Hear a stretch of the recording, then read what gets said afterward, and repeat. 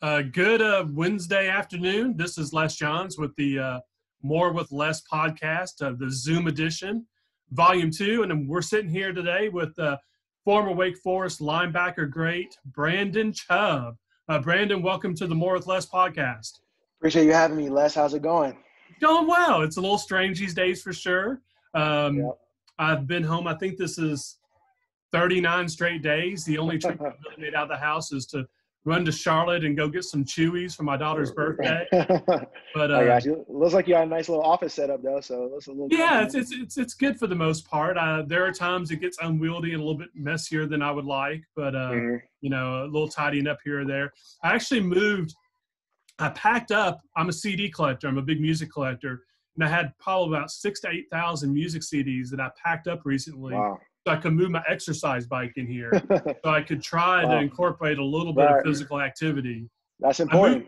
I moved the bike in. I can't say that I've done a whole lot of the actual physical activity, Brandon. So maybe I need you to kind of push me through that. I don't know. I got you. Yeah, we'll work something out. A little Zoom inspiration meeting.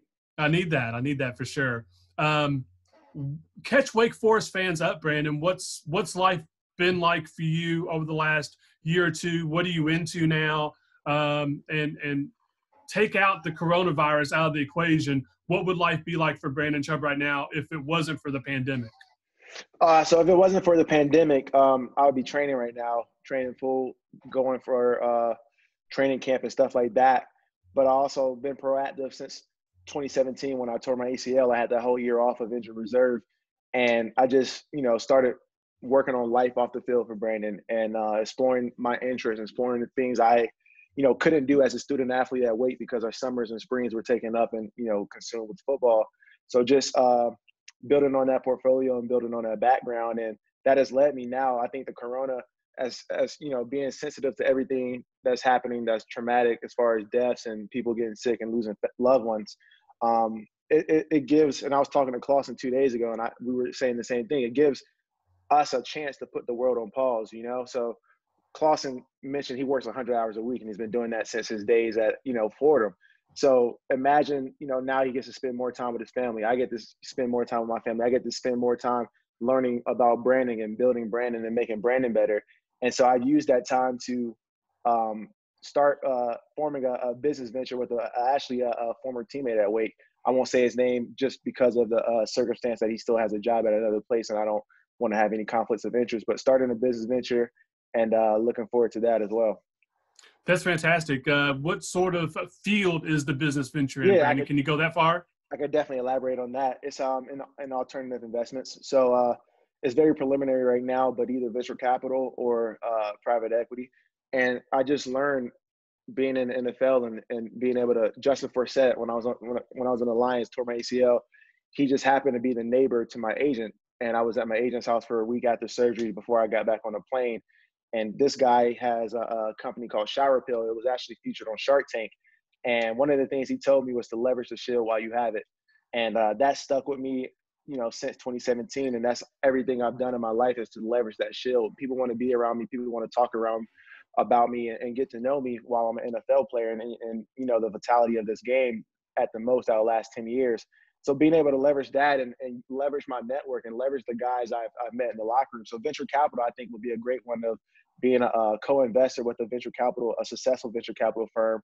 And there are a few that I have connections with that I think can be very prosperous for athletes. So it's paying it forward, taking athlete capital, also outside investors as well. It's not just strictly athletes, but that's my strong suit, and that's where the most value lies in it as far as my network and me being able to leverage it. So taking capital and just co-investing with other venture capital firms who kind of do the dirty work, and I just kind of learn from it to later down the road, me and my partner do our own thing and venture off into our own fund, whether it's venture capital, private equity, being able to create value. That's interesting. And one of the things you talked about, which I really keyed in on to me, Brandon, was this is kind of a time of opportunity. And once again, you like you said, you want to be sensitive. But I had said for probably months that I had so much work backlogged that I kind of wish the world would stop for X amount of time just so I could catch up. And this is one of those weird times where, we can take advantage of this next month or 2 months or however long this is to Right. kind of build ourselves as people and Right. build our brand and build our portfolio internally. And it Right. sounds like that's exactly what you're doing, Brandon. Right, and you understand it best because you cover football, so you understand the rigors of covering spring practice, covering summer training camp, covering the season, covering the bowl season. So you understand that your life is really never able to just sit back and put your feet up and kind of focus on less and what can less maximize the potential, what can I leverage, sharpen your tools. So it's just giving us an opportunity to do that, and I think us as a country, if we all kind of had that mindset, we could come out of this thing stronger, even barring all the things that have already happened to, the unfortunate people that caught the virus or been infected by it. Speaking of which, what are you doing to kind of stay in shape and stay healthy, both mentally and physically, Brandon? Obviously, you've got a lot going on business wise, so that has Yeah. to help on the mental end for sure. Yeah. So I would say I'm going to start physically. It wasn't much, the gyms closed. So You're I in think that's Atlanta, right? Atlanta. So I would say the gyms are the most contractible areas to be in because you're sweaty. You already wipe down your equipment because you don't want to get somebody's funk or must on you. So imagine what the virus and that spreading. So I actually had to purchase gym equipment that is, being price gouged and is selling out everywhere. But luckily, through a strength coach, I was able to use their wholesale account to purchase some gym equipment. So now I work out in my garage every day. I live in a neighborhood that has a hill from my house. I live at the bottom, so I just run up the top, and that's how I get my cardio. Mentally, though, I just started a book club. So I have 20 or 30 people in my book club, and I've been reading for the past 2 months, diving into books. And I thought, why not make it social? So, like how me and you were on Zoom and you're making this podcast kind of social as far as people being able to see us. And I thought, that'd be good mentally for everybody, get some social elements in it. And it encourages us to still stay at home and protect all the people who are vulnerable to this disease. So mentally, staying busy with the business thing and working on that venture that I was just telling you about, but also reading books, and learning new things. Financial books like Bad Blood, Enron, The Smartest Guys in the Room, Barbarians at the Gate. I just asked Clausen when I talked to him 2 days ago about books, and he suggested 3 that he's reading right now. So that's mentally how I just kind of stay away from things and kind of take my mind off of it. What do you think of Clausen's beard? Oh, it's I honestly thought it was a filter when I first saw it. I thought it was like, like a Snapchat filter, like the how those filters kind of make you look 20 or 50 years older. I thought it was one of those, and then I saw more content and I was like, oh, that's real. So yeah, I mean, I was surprised. He always was clean shaven. I never, could see him growing out a beard that thick and that long. So I was impressed, actually. What other tidbits did you get from Coach Clausen when you chatted with him? So just asking him about because I was going to do all this when we did the golf outing during the spring before the spring game, and I was going to catch up with him then. But just being able to ask about things I saw during the season and his thoughts on it, and then his thoughts on things moving forward and how the team and outlook looks this year, and just kind of getting that inside scoop of and just talking player to coach. But yeah, I mean, that's really what I got, just to catch up on Wake Forest football.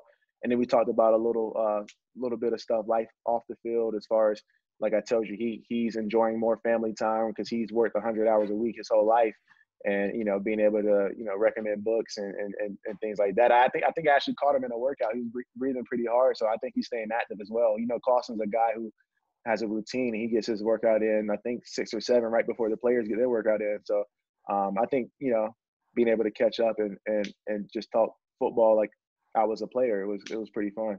I see him many times before his Tuesday press conferences. Mm-hmm. He'll be running around the campus, and then he just magically changes into a Right. suit and tie. I don't know how he does it. So Yeah. he looks all crisp and ready to go. It's amazing. Right. He flips the switch. Entertainment wise, while we're talking about Clausen for a second, you talked about he usually works 100-hour work weeks. He might have backed off a little bit, but how many hours do you think he's working now? What's your guess? Honestly, because that's another thing I asked him was just the obstacles of recruiting. You can't, go in a player's home right now. And this is the time you kind of really make groundwork on juniors and rising seniors. So I would say he's still I would take 20 hours off of that. That's what I was thinking. Guy, he's a sharp guy, and he's very on top of things. So he wants to he understands that if you take your foot off the gas, it's gonna be a last place race. And at Wake Forest, you can't do that because Well, I mean, at the the end of media is the going to pick weight class anyway. right, and then at the end of the day, like no offense to any of these coaches, they're great coaches, but Dabo can take his foot off the gas and send a recruit a picture of that little complex they just built, and that's a recruiting pitch. Wait, we have a nice complex as well, but we also have to get to know a player because Clausen made a great point. Hopefully he doesn't mind me saying this, but our mistakes don't leave. Our recruiting mishaps stay at Wake. It's not For the a most different part. it's Yeah. not a different school where there's other options that you can go in and still get that same education and still play at such a high level. So I think probably I'll take 20 hours out for that, so 80. We're thinking about the same. I was thinking 70 Right. to 80 probably still. He probably has to So work harder because of the challenge, the Zooming with every player, that probably takes up a lot of time because he told me he makes sure he talks to every player every day. Recruiting, I mean, now I got to talk to a kid over the phone, and there's really no wow factor. You're seeing my kitchen, so there's no wow factor. Now I got to elaborate more and get to know the player more and build a better relationship, which takes longer time. But he said he told me when we talked the other day, he was my first Zoom podcast last week, doing the same thing you're doing with me now. He told me he's actually more involved in the early stages of recruiting the kid than what he usually is because he has this time and also because they're not going to have that in-person evaluation period that they're used to, which they right. use so rigorously at Wake. So And he said that was big for them, being able to. That's their whole recruiting core is the in-person evaluations. And he was talking about how now you gotta be, because people are going to fill up quicker. Guys are going to commit now, so you gotta get it a little earlier. You can get to the party a little earlier. So aside from books, your business and stuff like that, entertainment wise, have you watched have you binged any good Netflix series? Is there anything that Brandon's done from an entertainment perspective that you've enjoyed the last month? Yeah, so I'm a big guy as far as when it comes to entertainment. At the end of the day, I got to learn something from it. So I did the Tiger King thing like everybody else, and that was very entertaining because that's something you don't think about being able to pet a tiger and these tigers being in zoos and just the drama that you never knew went behind that. So that was very entertaining. But So now I watch. did Baskin kill her husband? I mean, probably it's definitely a probable chance. It's her characteristics were very sketchy, but so I mean, who knows? But I was saying, like, I watched a lot of documentaries. So I binge a lot of documentaries on Netflix now and learning, about things I never would have thought of, like big pharmaceutical companies ripping off customers or whatever it may be, is, shorting the stock on Herbalife because it's a pyramid scheme and just stuff like that is pretty interesting. The documentary sessions is where I get my binging on Netflix. Gotcha. Makes sense. So I noticed on your Twitter account, you make the admonition that Pluto is a planet. Yeah. State your case. Why is Pluto a planet? Because it was definitely, and it kind of relates to me. It was considered a planet, and then now they call it a mini planet or whatever they call it. But now it's the underdog, and you want to count it out because it doesn't size up to the other planets. I think that was the classification. They didn't meet the circumference of a planet size. But I mean, at the same time, we've been, learning Pluto as a planet since we were kids. We've, counted it as a planet, and now it kind of gets pushed to the side. So Pluto's definitely a planet. It's just, they're sleeping on it. It's the underdog story, and I always pull for a good underdog. So, how are your astronaut dreams faring these days? Are you doing any work to maybe one day go into space and if so, can we finally have live sports in space since we can't have live sports here right now?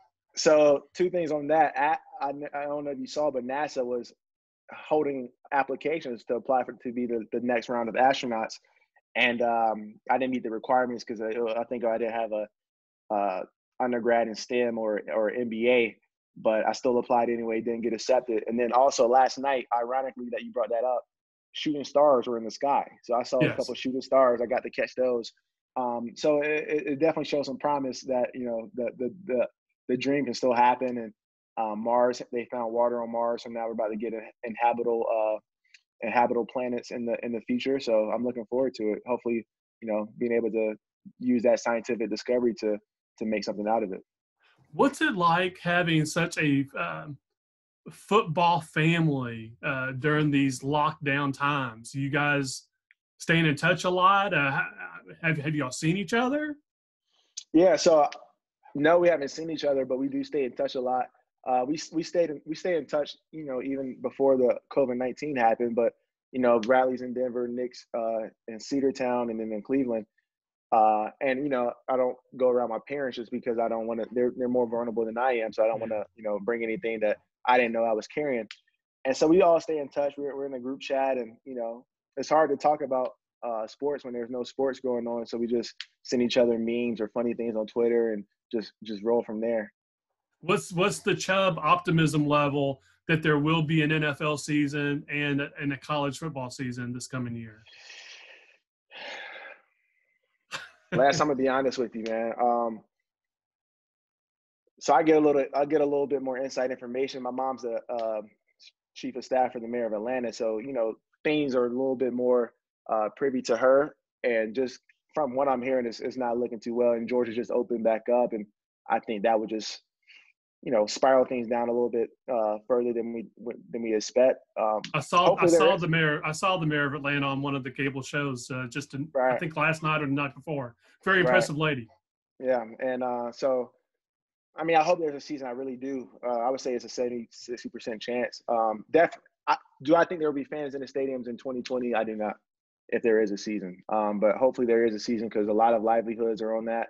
And I hope there are fans in the stadium because, a lot of people who work the games and concessions and, arena operations and things like that need to make a living as well. But I Well, do the think one there will thing be though sports. with the TV rights though, Brandon, I mean, theoretically, if we can get the games played with the TV rights and the money and perhaps even an enhanced TV package, because everybody will be watching on Right. TV, those clubs could probably put something together for their workers with that, I with some of that agree. And I money. thought about that because the TV revenue is a big chunk of that pie. And that's one of the kings of as far as the revenue circle. So I do think because a lot more people will be in their homes watching these live sports instead of paying $100 a ticket to go there, that they can negotiate that in TV contracts. And I think the TV deal, this is the last year for it, so I think that could be a very very good leverage point. And hopefully the owners do the right thing and use that money and that extra revenue to be able to still trickle it down, and at least put a plan into action to give workers and stadium employees some kind of out, or at least some kind of slow exit or windfall, so Yeah, you've got those ticket takers, concession workers, parking lot right. I mean, you attendants. got everything, You got all those folks that are just like yeah, yeah. in the wind right now. And so my Um, girl works for the Atlanta Hawks, and I mean, she's in social media, so she doesn't really, whether it's fans or not doesn't really affect her. But just thinking of the reality of the NBA season, if there's not playoffs, imagine how many people make money because of the last 20 games that they're missing out on. So it's tough. yeah, it's tough for sure. Mm-hmm. Um, let's talk about Wake for just a moment. Obviously, your last 2 years here at Wake were Dave Clawson's first two, and you guys I know didn't win as many games as you hoped. Do you take a sense of pride though in what's happened?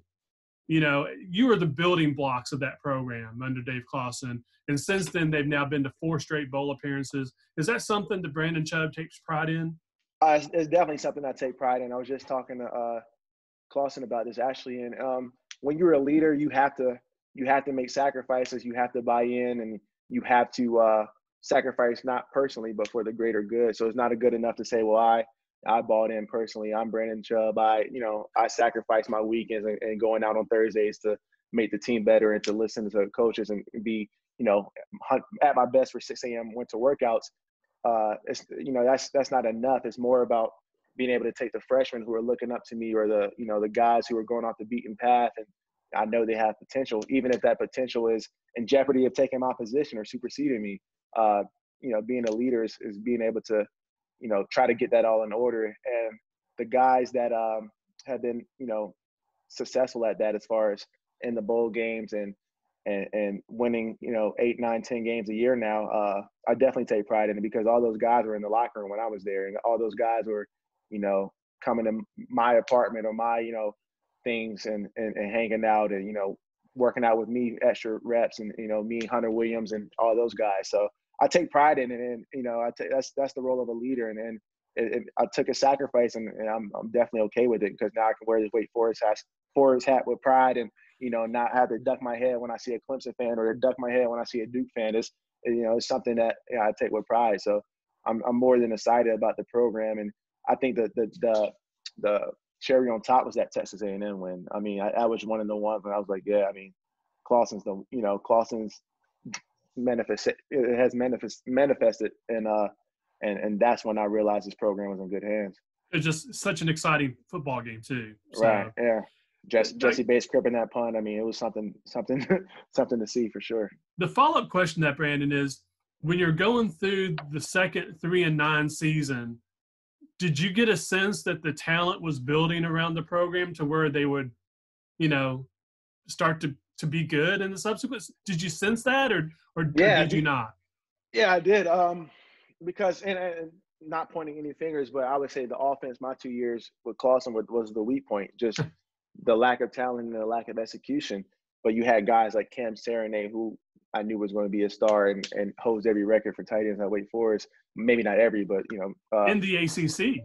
In the ACC, so even better. And then you got guys like Walford, who even through the struggles, he was one of the toughest players I've ever played with, and he had no help in front of him at certain times, and was put in bad situations, and still got up and dusted the dirt off his shoulders. And then you also see guys who I'm going against on scout team, the Nate Gilliams, the Jake Benzingers, and all those guys, and knowing that they're pissing the first team defense off, and they're making noise. So that showed me that when these guys get confidence, and when these guys get some experience and some opportunities under their belt, it'll definitely bring the program together. And the first time I came back for spring practice after I graduated, I could see just the tempo of practice was different. The tempo of winter workouts was different. The tempo in the weight room was different.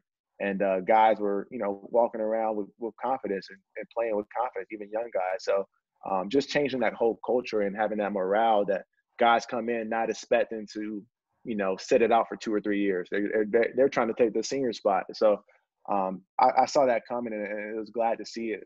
Did I see it coming to, beating Texas A&M as soon as I left? No, but it definitely happened, and they haven't looked back since. I'll leave you with this. NFL draft obviously starts tomorrow. And as a player, what's that excitement level for you as you're entering into the draft process? Because obviously there's at least 3 to 5 or 6 geeks who could have their name called. And then also, is this likely to be the most watched NFL draft ever? So the process leading up to the draft, I think, is the most exciting part.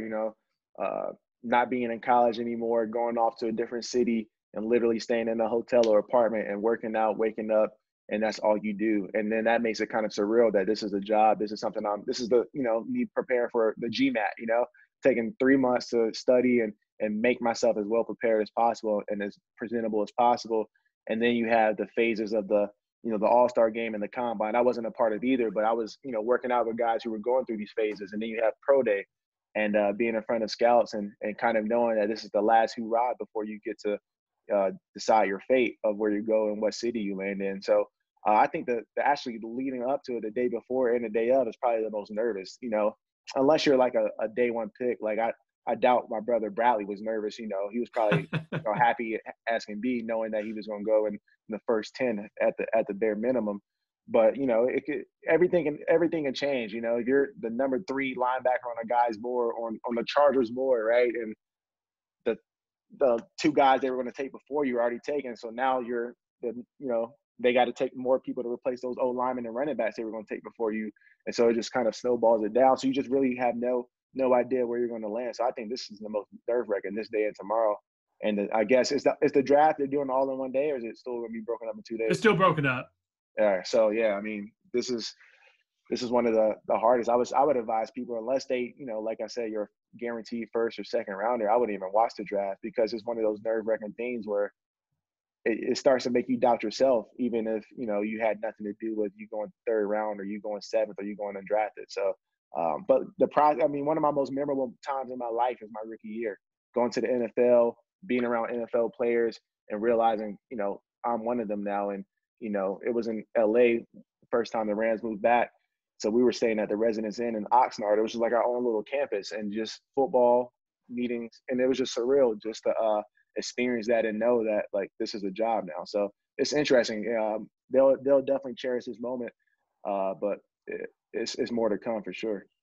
And then, like I said, is this likely going to be the most watched NFL draft So of all time? it's actually a great question. I don't know, just because I haven't seen a draft commercial yet. I swear to God, I just texted my brother and my dad and said the NFL draft is tomorrow, and I haven't heard one word about it. So I don't know. I mean, I probably wouldn't even known if I didn't see a tweet about it this morning. And that's because I follow the guys like Adam Schefter and all those guys. So I'm bound to see it. But it'll be interesting. Is all through Zoom, I'm guessing, huh? Yeah, I believe it's all being done virtually. Yeah. So I don't know if you saw the renderings for what it was going to look like in Vegas at the Bellagio, but I mean, that's something I would love to watch, to see the players walk around across the Bellagio fountain and see the fountain words splash as they're walking down the aisle. Yeah, But that honestly, ain't happening. All right. So honestly, I won't even watch it just because they'll all be like me in my kitchen with the fan spinning in the background. I just read the ticker in the morning. So we'll see. Any final words you have for Deacon Nation? I'm excited, about the program. It's been on the come up. It's been, in the top of the ACC the past 3-4 years. I would advise the fans not to doubt Sam Hartman or worry about him. I think the program's in good hands with Sam. Me as an alum and a former player and a fan watching the games when Sam did step in for Jamie last year, I saw growth from him from last year compared to the year before, as far as him sitting in the pocket more, having more confidence, trusting his arm, not, being ready to run out the pocket as soon as, the pocket would collapse a little. And I really saw him just sit in there and trust his receivers, trust his own linemen. So I think the program's in great hands. Sam's, if anybody's fit for that job and that pressure, I think Sam is. And I also think the defense and, guys like Greer, guys like I always say his name wrong, but Sminda. Yeah, I watched those guys last year come downhill and ring some bells. So I think, it shouldn't be any fear in the Deacon Nation's heart. I think we're still in good hands, and the program will continue to move forward. Even, Walker, the running back, Donovan Green, right? Donovan Green, the wide receiver. Yeah. Kenneth Walker, the running back. Yep. Donovan Green showed out last year towards the end of the season and really made some splashes. Say Sherrod coming back will be really entertaining. So I honestly, I'm expecting 9-win season minimum, and I think they can pull it off. The interesting thing about the team to me, Brandon, is that they have so much returning on defense, and they do have a few pieces to replace on offense. This could be potentially their best defensive season, maybe since when you left. Yeah, Boogie's on the D line, and all those guys. And hopefully, if anybody's listening that is a player on the team, don't take it personal if I didn't call your name out. Because like I told Clausen, this is the first year that it will be nobody on the team I played with. So you can imagine guys who were sophomores and freshmen, they were probably getting recruited when I was, third year in my NFL season. So who knows how far back that is? But I think it's a lot of promise. I also want to shout you out for the spring game, giving me the player of the year 2015, I think it was. I appreciate that. That doesn't go unnoticed. You deserved it, Brandon. You're a beast for sure. Well, Brandon, thank you so much for your time this morning, afternoon, with the More with Less podcast. Best of luck with your new business venture, and let's hope that we get an NFL season and you find a way to get out on the field and terrorize some quarterbacks. Yeah, I'm excited. Thanks.